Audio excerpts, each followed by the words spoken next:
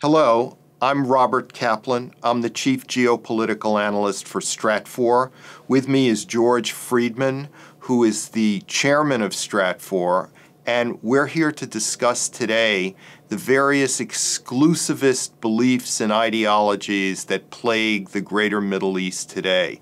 The exclusivism in the sense that the feeling of love and compassion extends not to the state, but to a tribe, a clan, a sectarian or ethnic group. In the Middle East, what you see, George, is you see states imploding.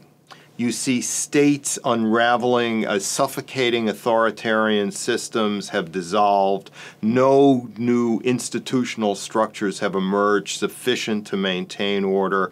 And in the chaotic breathing room have come various clan, tribal, and sectarian beliefs that are fighting for control. And the reason these have come up is not because people have become more sectarian or tribal or clannish. It's that with the breakdown of institutional order, people need protection.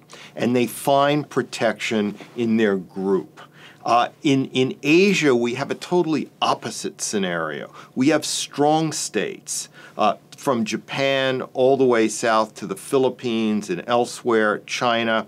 And these states have become more nationalistic in recent years to such an extent that they're projecting power in the maritime sphere, and their alleged borders are overlapping and clashing. So you see a real kind of traditional nationalist power struggle in Asia, whereas in the Middle East you see sectarian and tribe and clannish struggles due to the breakdown of states.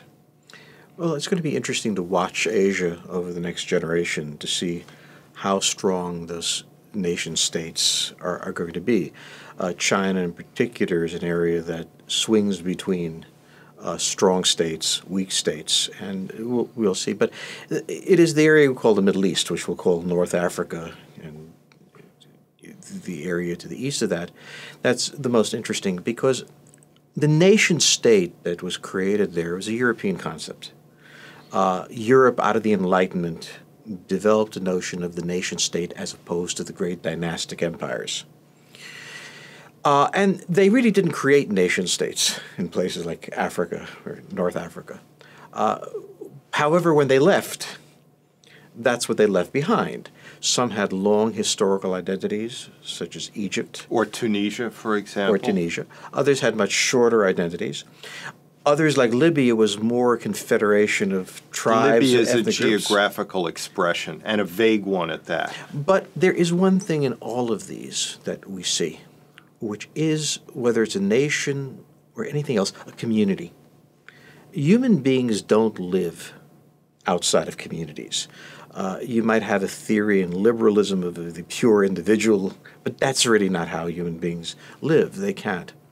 And so what you have here in all of these places are communities, but the states don't match them.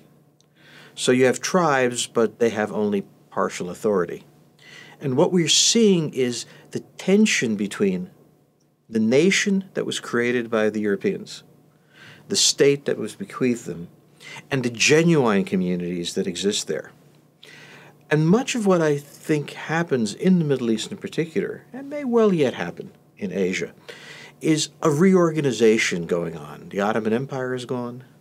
The British are gone. The French are gone. They left behind something, and that something doesn't work very well.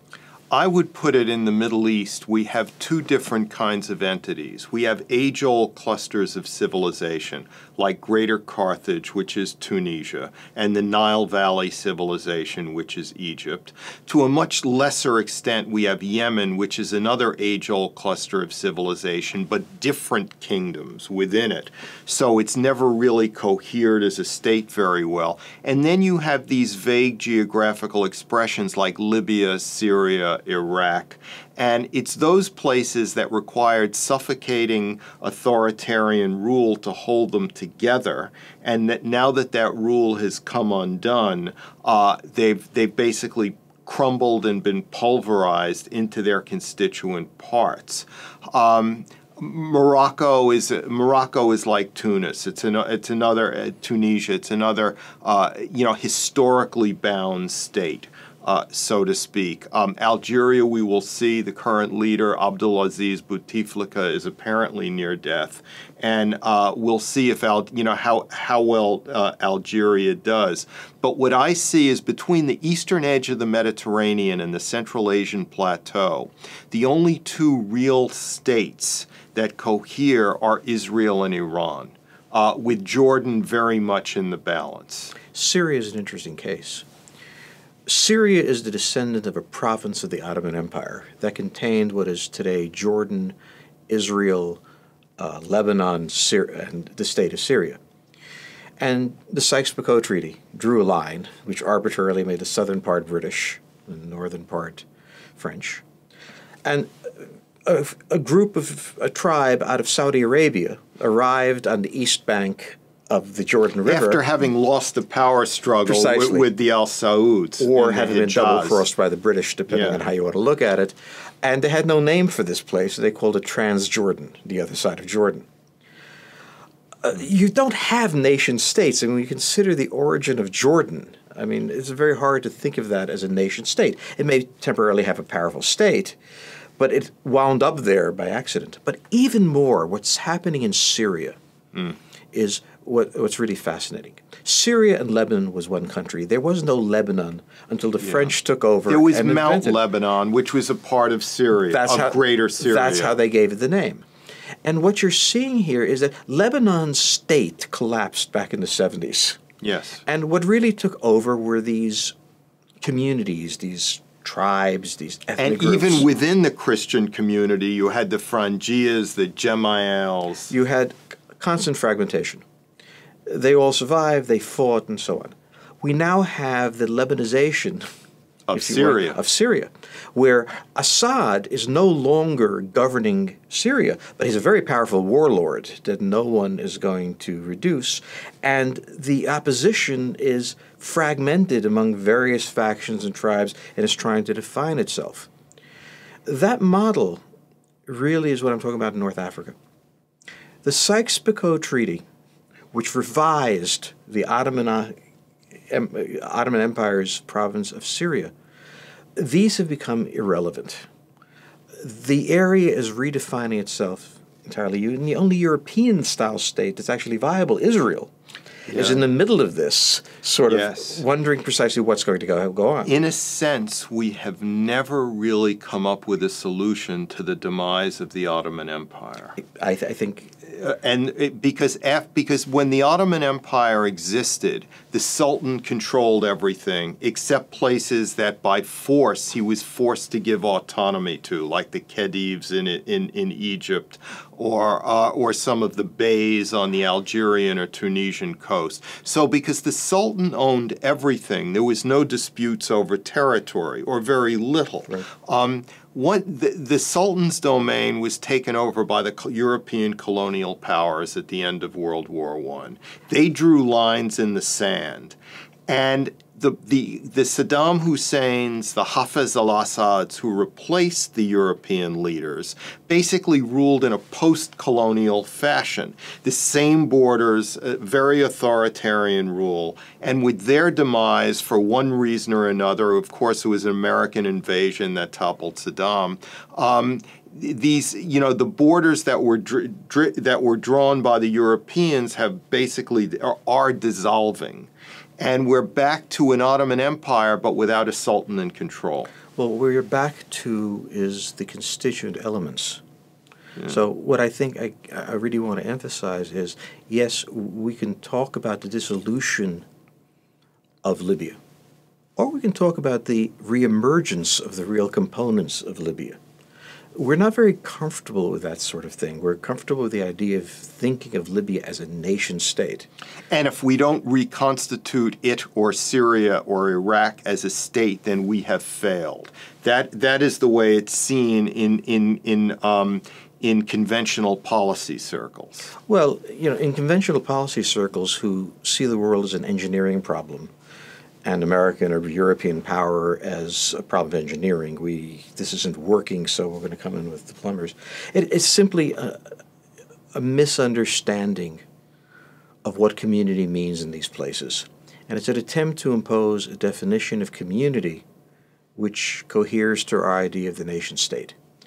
And it doesn't work, because when we took apart the state that repressed the impulses of Iraq, what emerged was not an alternative Iraq, but the constituent parts that engaged in an ongoing civil war at various levels of intensity. And that revealed just how artificial the British creation was, because the British put together a Kurdish north with a Sunni center and a tribalized Shiite south, with the Kurdish north being very mountainous and closer in many ways to Anatolia, together with a Mesopotamian flatland composed of Sunnis in the center and Shiites in the south.